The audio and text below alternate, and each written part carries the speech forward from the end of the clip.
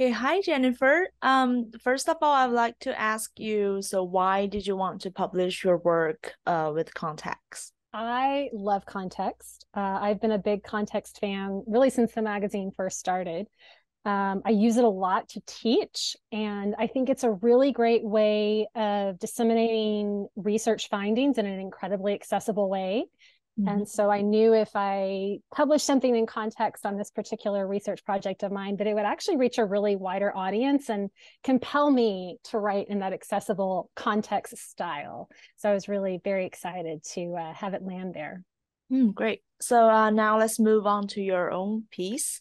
Okay. So would you please walk us through your main argument and what do you want your readers to take away from your article? What we do in the piece, Jennifer Sherman and I use her concept of class blindness. Mm. So when people, usually people in positions of privilege and power, are not really attuned to the reasons that marginalized populations struggle with a lot of the social problems that they do because they're not living through those experiences. Mhm. To try to explain how class blindness, the tendency to rationalize social inequality by saying things like, well, it's bad choices, right? These moms shouldn't have children that they can't afford. This is why this problem exists.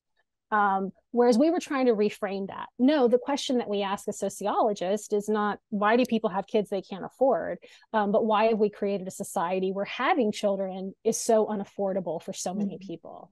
And so we're using this concept of class blindness and applying it to the social problem of diaper need to try to understand why it's been invisible for so long. And it's one of the reasons it's been invisible is because the people who experience it are not in positions of power to bring attention to it or to do things like pass policies that would address it. Okay. And the final question is, how do you think your ideas are relevant to the broader reader?